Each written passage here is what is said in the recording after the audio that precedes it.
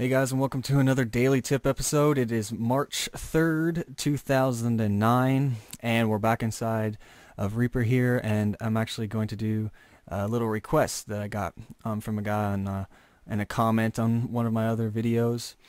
He asked actually how to change these grids so they're smaller or larger, because he was actually using a drum machine live or something like that, and he wanted to be able to place the drums on time onto the grid, and he might be using 30-second notes, 16th notes, quarter notes, and he want to be able to change it via time signature. So this is how you do that. I've got a track here. This is just a standard audio track, and I've got a blank MIDI event in here just to show you some different features in the grid settings. So it's just a blank track basically. I've got this Pro Tools 8 theme on here. I'll put a link in the sidebar if you haven't actually found the different themes. But all of the themes, all they do is overlay an image, so this will be in the same place if you're using stock Reaper. Go up here, and in this theme it actually says grid, and you can right click on this, and this will pop up your grid options, and you can do all kinds of stuff in here. But the main thing that we're looking for in this tutorial is the first thing where it shows one beat, and you can drop down this menu and you can see that you have all these different settings.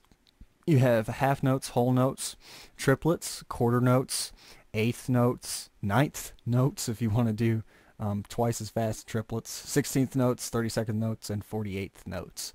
And when you change this to, I'll say, change it to quarter notes, you can see the grid changes in time with your metronome. So this grid will actually snap to quarter time if you're using drums or something like that. And then if we go back in here and actually change this to 16th notes, it will actually get smaller, and it actually goes so small you can't even, or I turned the grid off. Whoops. But you can see they even get smaller when you change it to different things. See, there's 48th notes, it gets really small. And we'll change it back to whole notes, which is where it was, stock.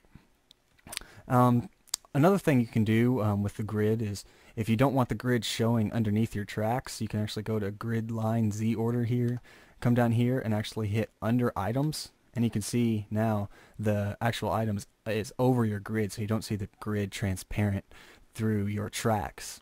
And then there's a bunch of other stuff in here that I won't go into this tutorial. Those are two things that I actually found extremely helpful, especially this over the grid thing, because I don't like to see the grid through my tracks necessarily. So that's some basic grid features inside of Reaper. It is a loop-based software, so everything that you change will change in time, so everything will line up correctly. Yeah, thanks for stopping by, and we'll see you in another daily tip.